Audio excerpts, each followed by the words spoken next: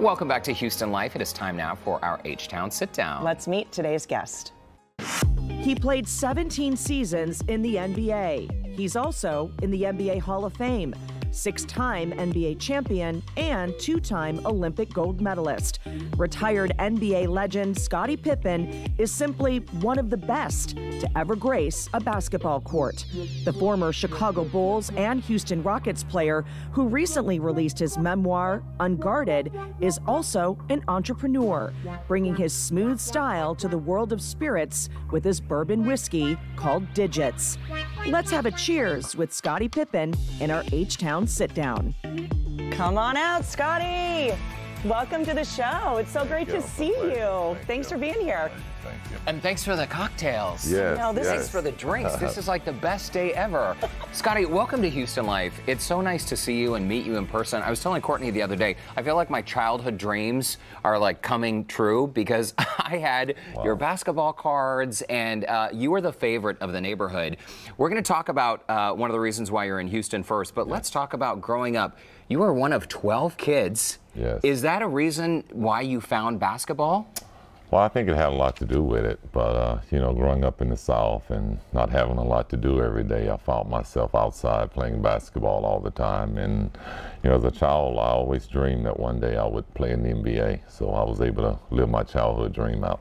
It is so fantastic, and you make it sound so easy, right? Like one day the NBA just came calling, you know, but you were passed up on the college level, and you know, I mean, it just, your story, it lends to the story of you persevering, right? And really knowing what you want to do and going after that. I mean, that's kind of how you live your life. Well, it was. I mean, I was a kid that I dreamed a lot, and I dreamed one day I was playing basketball. I dreamed I was going to play baseball, football, but when it all really came to a whole, I really put all my energy and effort into basketball, and it was a dream that I believed that I could achieve, and I worked at it. And as you said, it wasn't an easy journey for me. I walked on to college and earned my way to be drafted number 5 in the NBA in my senior year. It's incredible. And you also had some really tough things behind the scenes happening, some family tragedies that you had to push through. What kept you going during the hard times? Well, I think I just stuck with my dream. You know, I knew that there were some obstacles that I was going to have to cross before I made it. But, you know, with the family tragedy and things of that nature that happened along my childhood, I didn't foresee that as part of my journey, but you know, those were things that just made me, as you say, persevere even more and want to do it for my family. And I know your book, Unguarded, has been out for a while now. Was that therapeutic for you to write that? I mean, every chapter has something revealing. And I'm going to tell the folks at home watching this, get the book. Yeah, read the book. Download the audio. I mean, it is so good. And was it therapeutic for you to kind of go through that process? It really was. It was very tough, to be honest, because I had to go back and try to relive my childhood of watching my brother being paralyzed. And, you know, he's still living today, thank God. And, you know, my father having a stroke and just us having to take care of them, you know, for most of my childhood. Wow. It really is an eye-opening look into so many details about your life, Scottie, that many of us, you know, you watch you on the basketball court and you think, this guy has it easy. He's got it all together. Made. Yeah, but people don't understand that it took a lot of struggles to get there. Let's talk about why you're here in Houston. And I know everyone remembers you from the Bulls, but we can't forget you were a Rocket for a hot minute. Yes, I was a Rocket for a hot minute. Just for a minute. So welcome back. And now you're in the booze business. This is great. Yeah, I'm in the booze business. First of all, I want to thank the Redmond family who's hosting me at Specs. So that's why, you know, I'm here in Texas and having this opportunity to share this bourbon with you guys as well. So I'm very happy that they host me here. It's great. And what kind of made this happen? I mean, you don't just say, well, I'm going to make some bourbon today. Well, I've always sort of been a bourbon drinker. And I don't know, I think during the pandemic, my business partner and I was just sitting around and he said, hey man, you should have your own bourbon. You got the swag, you got the voice, and you enjoy drinking bourbon. So we ended up sending my business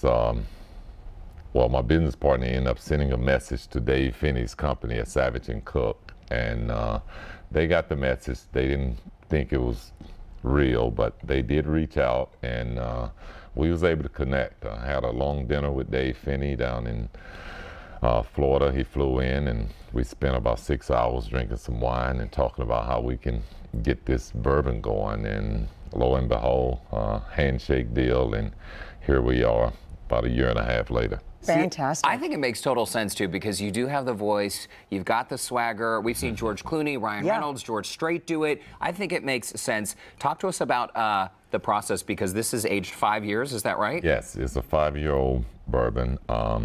And actually, my master distiller, Jordan Veal, who's going to be in town today, is a lot better at telling you about this bourbon, but I can definitely tell you it is a great bourbon. It has some great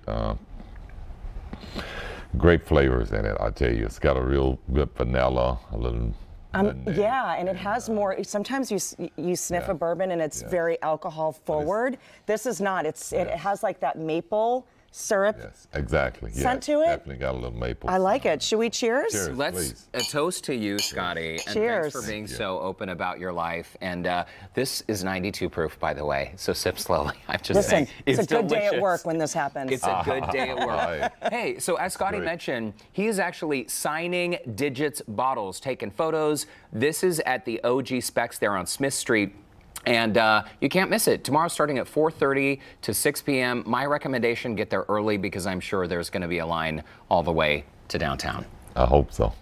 There will be. This is absolutely lovely. It's such a pleasure to meet you, and thank you so much for coming back to Houston. It is such a pleasure. Thank you guys for having me, and cheers again. Cheers. Cheers to you, Scottie. So nice to meet you. And by the way, to learn more about Digits Bourbon and tomorrow's meet and greet with Scottie, head over to the Scene on Houston Life section of our website. It's a good day at work. It's a real good day at work. It's a bourbon and Scottie Pippen. Who knew? All right.